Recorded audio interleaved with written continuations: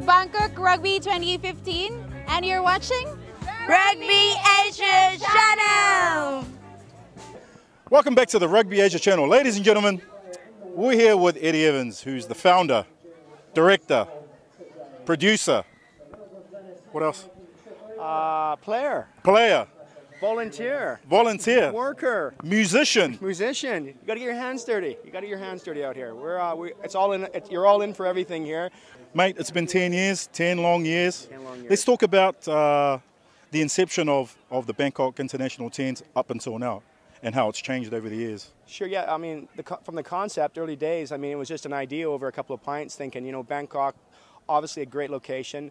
Rugby is quite popular in the region. And tens, it's just the ultimate social sport, really. You know, anybody can really have a run.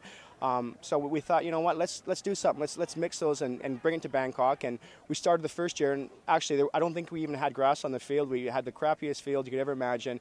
But all the boys showed up. We had about 16 teams that first year. We call it the Dust Bowl because there was just a haze of dust and dirt and everything. But now here we are in the 10th year, and we got probably about 2,000 or 3,000 people down here today. It's nice, yeah. Sure. Okay, last question, mate. You've already done 10 years now. What would you like to see in the next 5 years with the Bangkok International Teams? Yeah, I just think, you know, there's not so much. We've come as good as I think we want to get it in terms of professionalism and the profile of it. It's a club players tournament. It's a social tournament, and that's what actually our goal is, to maintain that atmosphere. And guys can come here and have a good time and play some rugby, and then not worry too much about, you know, too much hard rugby, right? They can spend time in the beer garden, they can have fun, and they're not worried about having a bit of a trot in the field. So yeah, that's probably just maintain that social level. There you go, ladies and gentlemen. You heard it first from the man, Eddie Evans, the legend of the Bangkok International Teams. Yeah, I'm here for a couple of reasons. One, I'm doing a big piece for Rugby World magazine, which is the biggest selling magazine in the world, based in England. And also, how big? 300, 400,000 people, I think, read it. So it's a pretty big magazine, pretty authoritative. So they were very interested in the whole charity, and obviously Bobby Skinstad, Eddie Evans and Dave Scully here. So piece for them. And then obviously with a big Japanese interest here. So I'm doing some pieces for Rugby News Japan and Kyoto News as well. Tell us a little bit more about what you do back in Japan. Basically, I cover the rugby there. Obviously, been doing it for about 16 years now. So before the top league even started. And in those years, the level's gone up. There are more and more foreigners coming in. We've had legends like John Kerwin, Eddie Jones coaching the national team. And there's a lot of interest overseas in what happens in Japanese rugby as we head to the World Cup in 2019. A couple of things. I've started up a website, Rugby News Japan. Also, the company I work for, mainly Kyoto News, is a big Japanese news agency. So we send stories out overseas. And I'm also in the wide world of Twitter now, Freeman Rugby Jap, which is probably not politically correct, but I ran out of letters at the end and I should have got the Japan. Come along here, down on your screen. Freeman Rugby Jap, and then Rugby News Japan on Facebook and also on the website as well. So yeah, one of the things we've got this year, a couple of old faces that I haven't seen for many years playing over here. So we're going to start a Where Are They Now? So any requests about, you know, what the players are doing who were in Japan years ago, then let me know.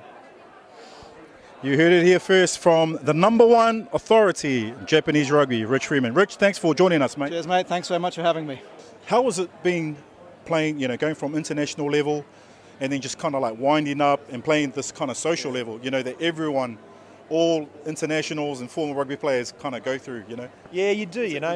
You retire and you sort of hang the boots up, and there's so much of the game you miss, and I think this is great. This ticks all the boxes, because when you get into a competition like this in the tournament, it's all about the rugby, the mates and all that. And everyone comes in from everywhere. It's catch-up footy off the field. And then, you know, you do put a bit of rugby in there, and you do put a bit of stuff on the field, and there's a bit of magic, less and less every year.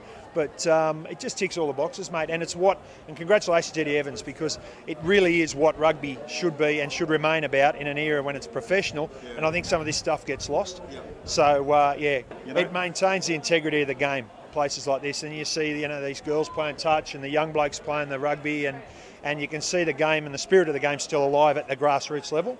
And it's nice for a few old farts like us to tap into that and remember why we play and remember why we retired. Welcome back to the Rugby Asia Channel show. I'm here with David Ethica, who's the General Manager for the Hilton and Doubletree Hilton. David, welcome to the show. Thank you very much. Mate, so tell us a little bit more about your involvement with the Bangkok International Teams.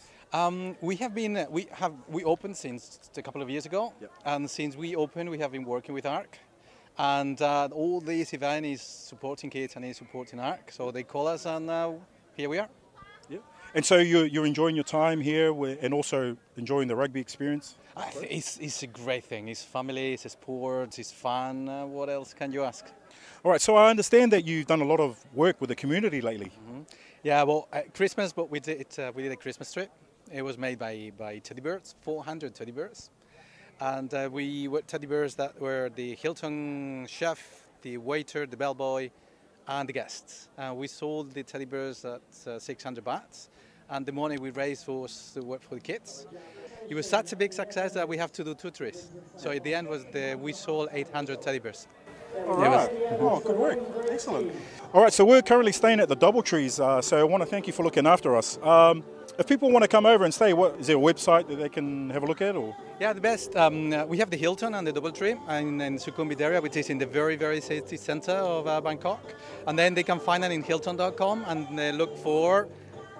Along the bottom of your screen right here? And then you look for the Hilton Sukhumvit and the Doubletree by Hilton Sukhumvit. Yep. Cool. All right. Well, David, thank you so much for speaking to us. Big pleasure. And also thank you for looking after us. And, all right. Thanks for coming, being part of the event. No worries. It's David, everybody, General Manager. Woohoo! Thanks. You know what, rugby is neat, and today's actually my first opportunity to really enjoy the sport, so I was kind of getting the 101 from some of the guys that we have here playing today, and I've come to learn a lot about it in the short time, so I'm enjoying it and learning as I go. Ladies and gentlemen, we're here with Springbok legend Bobby Skinstad, or Bob for short. Bro, welcome to the show. Thanks so much, bud. Good to be here. Can you tell us your involvement with the Jam Boys? Yeah, well, listen to my voice. I'm Minister of Fun and Games. Now, I met Eddie Evans about 10 years ago, and he said, come out and play the tournament. We've been playing ever since. We just have so much fun here. Raise a bit of money, meet the kids who Eddie raises the money for, and just try and spread the love of rugby around the world. Ladies and gentlemen, I'm here with the founder, the president, the prime minister, the big boss, the main man, the last dragon of the Jam Boys rugby team. So, bro, welcome to the show. Thanks very much. The privilege, absolute privilege to be here. Ronnie, can you tell us about how you first came up with the idea of the Jam Boys? Yeah, I think it pretty much comes down to I had the privilege of living in Asia for a while before the Bangkok 10s became reality, and so when Eddie came up with the idea of starting the Bangkok 10s, so we thought let's put some feeders out to our friends and really create a team that they can have a chance to experience a social rugby. It will be brief because, as I say, the 10th year and it's just grown and developed. You know, over 1,800 participants now. We've seen the tournament grow from 12 teams of what it was, and when we first started this tournament, and Eddie had the vision and he wanted it to grow and develop as it has. But we played on a bowl. Well, there was no grass basically, and it was an awful field, and it was just one pitch. And as I say, with only 12 teams, and so yeah, it's changed, it's developed. The charity of choice is Naksu. It's something that you've covered and you've spoken to the members and kids, and you know, if we can change one kid's life, then we change a community, and in time we change a nation, and that's what we're about. Well, that's it from us here at the Rugby Asia channel. What an amazing weekend that we've had so far. We want to thank all the teams who took part in this event. We want to thank Eddie Evans especially. Congratulations for your 10th anniversary of the Bangkok International 10s, and also a special shout out to the Doubletree by the Hilton for putting us up for the weekend. Thank you very much. That's the outro. See you later.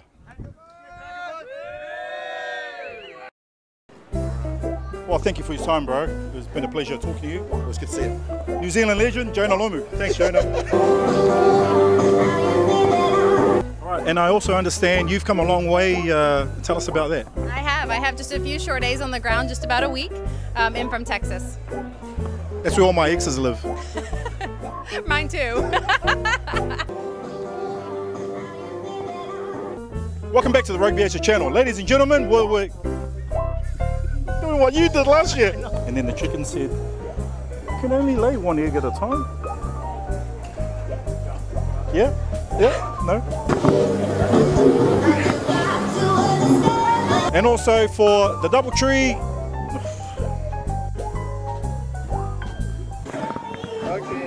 All right. I want to thank Hooters.